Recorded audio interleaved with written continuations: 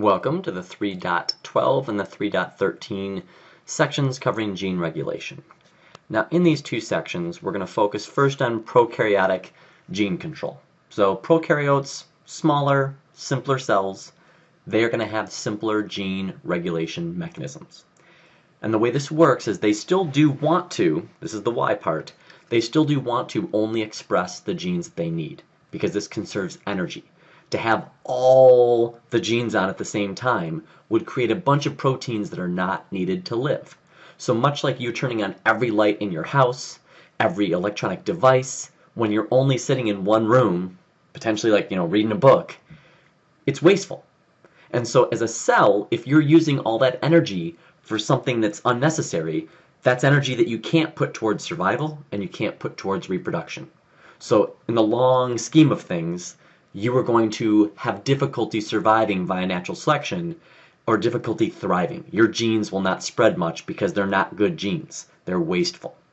And so the way that prokaryotes go about controlling their genes, but in a more simple way, is by using operands. And so what operands are going to be is they're going to be a group of related genes. So this means, like in the case of the lac operand, which is on the bottom here, that's going to be the three enzymes needed to break down lactose sugar. So because we need several enzymes to go through this entire digestive process, what prokaryotes do is they just group them all together in one package. And then they control the package as a whole. So you've got the promoter and the operator at the beginning here, but if this operator is a regulatory sequence, all right, so if there's no repressor bound, if there's an activator bound, whatever you need, it's the same general principles, then you can have RNA polymerase bind and then go through and transcribe this entire section, so all the genes. And so the genes are either all on or all off. Now you've got lots of different operands that prokaryotes can have. It's not like there's just one. But each of these operands is going to consist of a group of related genes, not individual genes. So this still gets the job done, but it does so in the easiest way possible. Eukaryotes will have still the same idea of they're trying to just use what they need, but they'll be able to do it individually. So each gene will have its own control mechanisms, so they can turn on three enzymes needed to break down lactose, but they'd have to flip three separate switches to do it, not one, because they won't be grouped together. Now, with eukaryotes, they will have a promoter, that's the sequence that's at the beginning of a gene, and that will have the TATA box, which is going to be a thymine, adenine, thymine, adenine. There's actually two more adenines as well that we just kind of leave off because they're not critical. And so this will be the sequence where we can have many of these regulatory proteins bind to help determine whether or not RNA polymerase can bind. And if RNA polymerase binds, remember, that means we do transcription. If we do transcription, that means we're going to ultimately express that gene. And so you might see regulatory proteins written instead as transcription factors, and that's just trying to ultimately illustrate the fact that these are controlling transcription, because that's really what it means to have a gene on, is that you're doing transcription. And you'll remember that these transcription factors, regulatory proteins, whatever you want to say, I'm only really making you know two of the groups of them. And so you've got the activators and you've got the repressors. And each of them does what you'd expect. Activators will turn on a gene, they'll start transcription, they'll bind RNA polymerase, whereas repressors will turn off a gene, they will restrict RNA polymerase attaching, they will prevent transcription. Now, there's also in animals these genes called Homeobox genes, they're sometimes called Hox genes, and you might see them called architect genes. Now these don't code, for instance, for the type of eye you have. What they do is during development, they trigger the gene expression that says I want you to put eyes in these locations and I want this many of them. So they're really about placement and number of things. And this is important because during evolution, we oftentimes get these anomalies like a millipede, where it looks as though it'd be very difficult to gradually evolve more and more segments, more and more legs to get to be potentially a long, hundreds of legged organism from something that originally was probably much more like an insect. But knowing like we do now about homeobox genes, or Hox genes in insects they call them, we realize that you can screw up one gene, and that gene normally just says, all right, let's put one or two segments here. and then you get the normal 6, 8, whatever your typical more arthropod is what we call them, but spiders and insects, the number of legs they typically would have.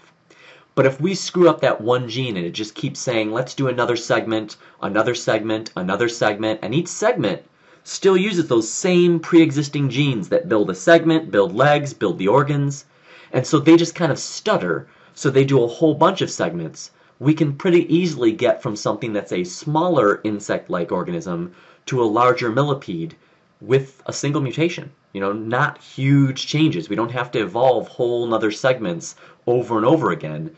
As long as we have one segment that's functional, we can just repeat. And so you can see an example of this where ultimately this guy has antennapedia. So this is a fruit fly that has a messed up Hox gene, and so that means it accidentally said grow legs instead of antennae. So it's got leg antennae. So that's just one example of how you can mess with this. This could also explain stuff like spiders with 8 eyes versus the more traditional 2 or less. Once again, it does not code for what type of eye. It's kind of cool. You can actually take a Hox gene from a fruit fly, put it in a mouse, and they're fine. Because both of them say put 2 eyes up at the front, and it doesn't say what type of eye. So a mouse will still grow a mouse eye there, and a fruit fly still grows a fruit fly there, because that's a whole other set of genes. All they're doing is saying number and placement. Alright, the last bit we have is cancer. Well, hopefully this isn't the last thing you have, but still. The idea there is cancer is going to be uncontrolled cell growth, so you no longer can control how often a cell divides, which you want to. That's beneficial. And that's because we normally have some genes that kind of save us. And so these are called tumor suppressor genes, and these suppress tumors. Tumors are uncontrolled cell growth, like masses. And then we've got proto-oncogenes. And so both of these protect you from having cancer. So they're basically saying you're safe. And a cell can have 5, 6, 7 of these, all of which are protecting it from being a cancer cell. But over time, you can either turn off, inactivate, or you can break, damage these genes. And so if I manage to screw up all my tumor suppressor genes, they're no longer controlling that cell to prevent it from reproducing too much. If I mutate my proto-oncogenes into what's called oncogenes, cancer genes, they no longer are preventing the cell from being cancerous. So what can happen from this is I now have a cancerous cell. And this cell can then start to divide and just eat and divide, and it's not doing any work, it's just kind of leeching off your body. And eventually it can kill you because if it gets into a vital organ, it starts to crowd the cells in that organ. So imagine if you're trying to take something from one side of a room to another to package it up. And suddenly I start moving all these people in there, and these people aren't helping you. They're just taking up space. That's like the cancer cells. Eventually, if there's enough of them, you can't get from one side of the room to the other to do your job. And so the organ fails, and that can kill the person. The other trick that cancer has up its sleeve is cancer can move within your body. So skin cancer really shouldn't kill you if it just stayed on your skin. We could just remove that piece of skin. Breast cancer shouldn't kill you if it just stayed within the breast tissue. Same thing with your colon. You can live without your colon. So if you got colon cancer, I could just remove the colon and then you'd be fine. The problem with all these is that these cancer cells can migrate elsewhere in your body. So they take up residence in your lungs, your kidney, your liver, your pancreas, your brain, somewhere else that we can't just remove and not worry about. And when they do that, that's when they can lead to the organ failing, and that can lead to your death. That's why it's important you try to catch cancer early, especially before it's traveled, so you can just hopefully remove the section that's cancerous and the rest of your body is okay. It's completely gone. Because if you leave cancer cells behind, they're just going to keep reproducing until eventually they're back and you have to deal with the same issue. And if they've migrated in the meantime, you have problems again. Now, one last thing. I know a lot of people say like, oh, I inherited cancer. You don't inherit cancer, but some people have mutated oncogenes that they pass on to their offspring. It's in their sex cells, so the offspring inherit some of these safeguards, some of these protective genes already messed up. So instead of having 6 different genes protecting them, they might have like 4. So in the case of BRCA1, BRCA2, these are 2 genes for breast cancer. So you could have someone that has both of those already screwed up. So they're already oncogenes. And so they still have tumor suppressor genes, there's still other safeguards, but there's fewer safeguards. So it makes them more likely to have the good, safe genes get mutated and for them to get cancer. So it's not a guarantee they'll get cancer, but it's a higher chance and a chance that they'll get it earlier. Because most people don't have to worry about cancer till later because it takes time to accumulate all of these breakdowns in a single cell. Because one cell has to have all these genes messed up. As long as you have one or more of these genes functioning, it typically prevents you from getting cancer.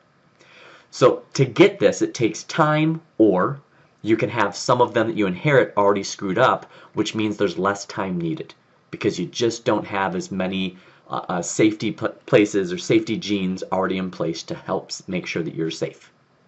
All right, that's it, guys, for Unit 3. I'll see you soon.